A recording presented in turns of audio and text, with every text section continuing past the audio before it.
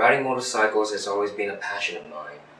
The feeling of the wind brushing on your face and the imminent risk that comes with it just give me the feeling of being alive that I can fight for nothing else.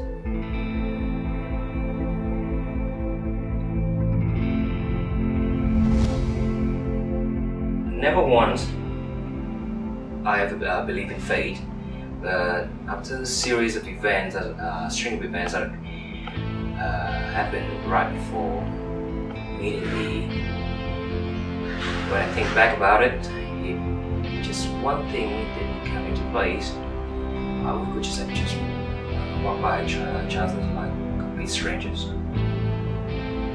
Like a little bit like motorcycle, you don't know what come around the corner. Yes, fate still the same thing. It's one destiny call I never expected to get.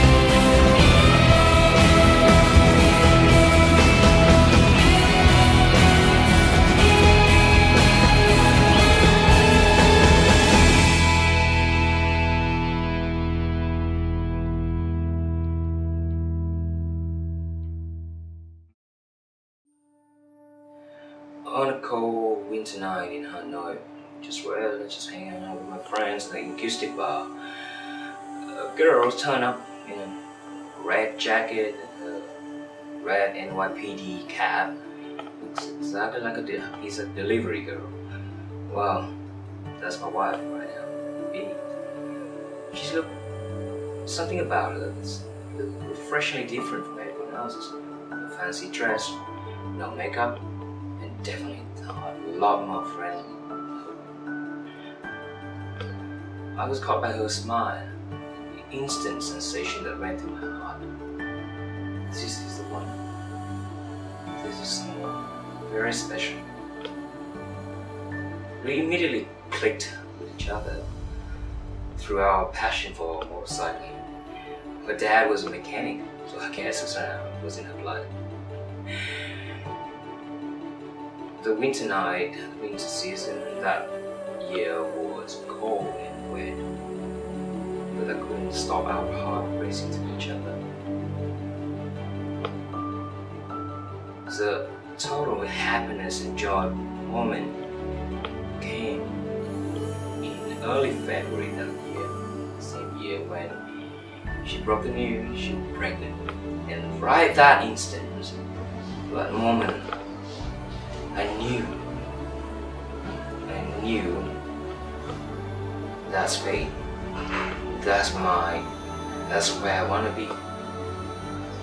Right next to her, raising a kid, having a family, that's what I want.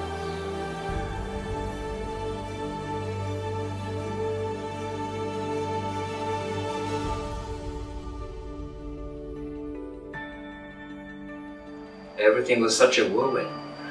Leo came, then Liam, and we didn't even have a wedding yet. You had brought me so much joy and happiness and a whole new range of emotion that I had never knew that existed in me. Baby, for that, I thank you. For all the sacrifices, all the pain, and all the joy, all the happiness. Being next to me.